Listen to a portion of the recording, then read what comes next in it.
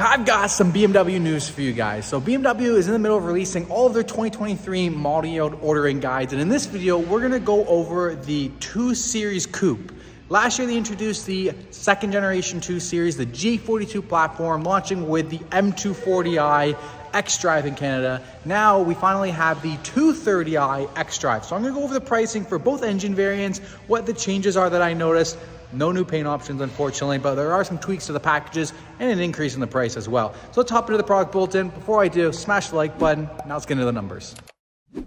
Okay, so BMW provided me with this breakdown of what the changes are from the previous generation 230i and last year's M240i. So from the previous generation of the 2021 230i, there's a price increase of $4,200. Now, while the price of the car has increased, the level of the car has increased as well. It is a much better chassis, an overall better car with a lot more standard features and optional equipped features. So we now have remote engine start is a standard feature. There's newer 18-inch wheels for it. There's a new Steptronic transmission with the paddle shifters are going to be a standard feature. Auto dimming folding mirrors are a standard feature. Electronic seats are a standard feature. The storage compartment package is a standard feature. There's a new standard trim. Front and rear proximity sensors are now standard. Automatic 3-zone climate control is now standard, so the back seats have their own climate control as well. High beam assistant is a standard feature. Front collision warning is a standard feature. So while the price did go up, a lot of standard features were added to the vehicle. They also now have SenseTech as the standard instead of leatherette from the last generation, and we're getting the new BMW curved display screen as well with the 2023 model year. That's also going to be coming in on the M240, is getting that curved display screen. Now there was some package changes, like the BMW is going to let you know what's in the new Essential package, what was removed from last year. Ambient lighting is now part of that Essential package. So standard on the M240, but part of the package on the 230i. Looks like Essential package on the M240i. It's just kind of removing the full lumbar support and just giving drivers lumbar support, so there's no lumbar support on the passenger side. The storage compartment package also got removed from the Essential package, I believe, because it's now the standard feature.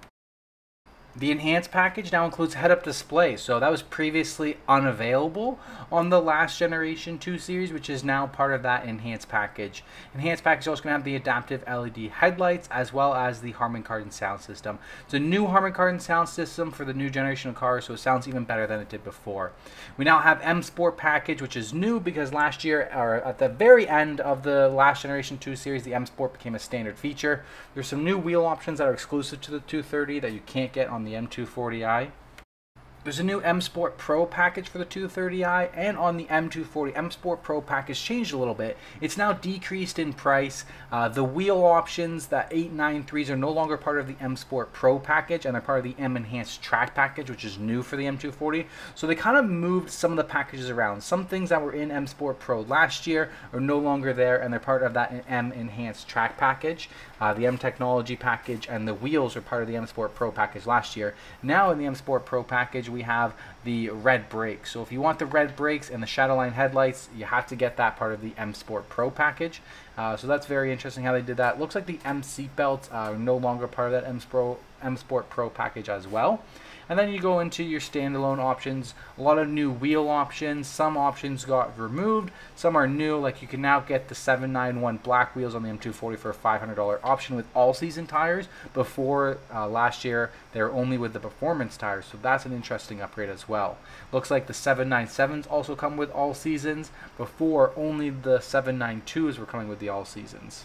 Looks like most of the options on the 230i are following suit with the new M240i. So if you're comparing 230 from last generation, like these are good to know, but if you're already used to the 2022 M240i, then these are kind of just following suit. Not really much has changed. Looks like adaptive M suspension did get an increased price of $250, and you can now get the 893 wheels as a $1,000 individual option instead of only part of that M Sport Pro package. Not much else has changed for the M240i besides active stop and go cruise control getting a price increase. There is a new aluminum trim on the inside, so we now have the rhombical trim from the X3, which is now available, and the Texagon trim is no longer available. And then there is the new wireless device charging, which gets a new code, so it's a little bit different. Maybe it will be a little bit better and it won't just heat up your phone and not charge it. And then paint options for the 2 Series, no more mineral gray, estrel blue, or sunset orange. We now have Portimao blue and Brooklyn gray, no orange option for the new 2 Series. Instead of the orange, you get Thunder Night Metallic. Leatherette is out, Perforated Sandstag is in, and Vernasca Leather got a $400 increase, and no longer Dakota Leather. Looks like one new option is going to be the Canberra Beige option is making a return to the 2 Series for 2023. Alright, now let's get into the actual ordering guide so you can see what all the prices are on all the packages, all of the options laid out in the proper ordering guide, not just what the changes were from the last model year. Main thing to note here is the start of production is for July of 2022 in the Mexico factory. So feel free to pause this and review it at any time. I'm just going to kind of touch on the main parts. So M240i coming in with a $2,000 price increase. I was hoping that we would see some new paint options, but apparently that's not the case. On the 330i, some paint options are now available in that Mexico factory, like Tanzanite Blue, but for some reason, Tanzanite Blue is not available on the 2 Series, so that's very interesting. Other thing to notice is Canberra Beige is now an option where it wasn't last year, and Vernasca Leather got that $400 price increase. Since the 230i packages are radically different from the last generation, I'm just going to kind of focus on my highlights of what the differences are for the M240i.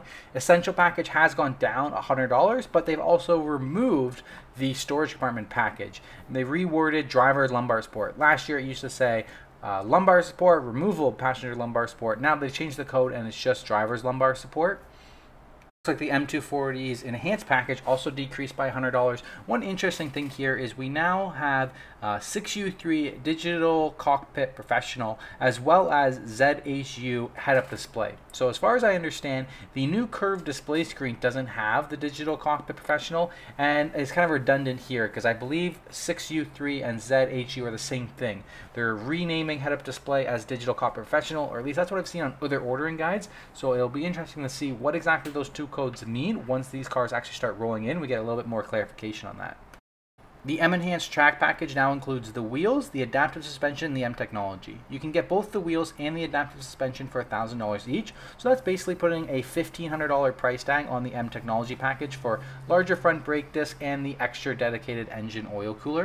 And then we have the new M Sport Pro package, so if you want red brakes, you can only get them in the M Sport Pro package. Last year you could get red M Sport brakes for a $650 option. Now it's only available part of this package. Same thing with Shadowline headlights. So last year red brakes, Shadowline headlights were individual options.